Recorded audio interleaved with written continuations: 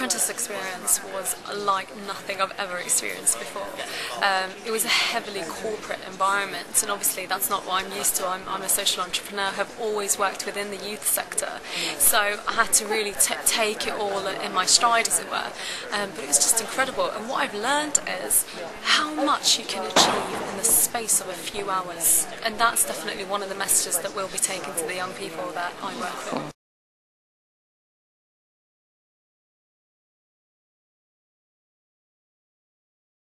I think that it's really fantastic that I can now champion social enterprise as an option for young people, and the show's definitely given me the platform to do that. But I think the confusion that exists about what social enterprise is partly shows that there's a lot of work to be done in the UK to introduce social enterprise as an option.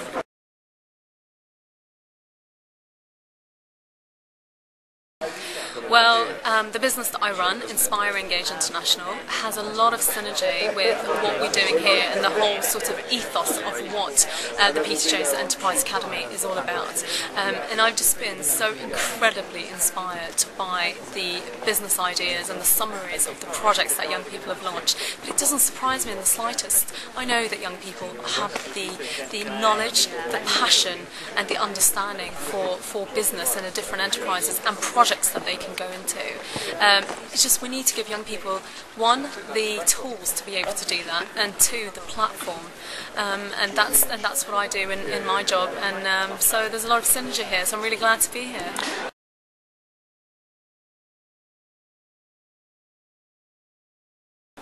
I think that in this country, something that we don't do as well as, for example, the US does, is we don't congratulate people enough on the successes that they have. So for example, you know, in school, if a young person turns around and says, you know, after my GCSEs, I want to go into business, or I want to do a project, or I want to set up a charity, whatever that is, big dreams like that, we should be able to pat them on the back and say, well done mate, you know, I look forward to hearing about it. And we need to really foster that sort of attitude in this country of celebrating success and being supportive of each other, and that's the only way we're going to get the country back on its feet.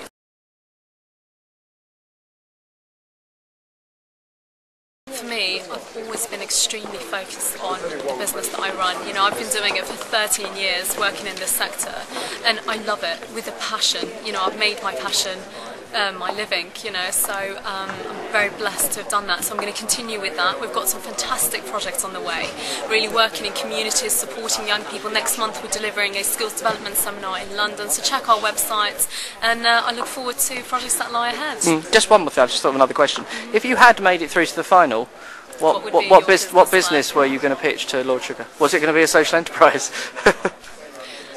What I wanted to do was bring something new to the table to Lord Sugar, something that has great benefits to communities, but also was profitable.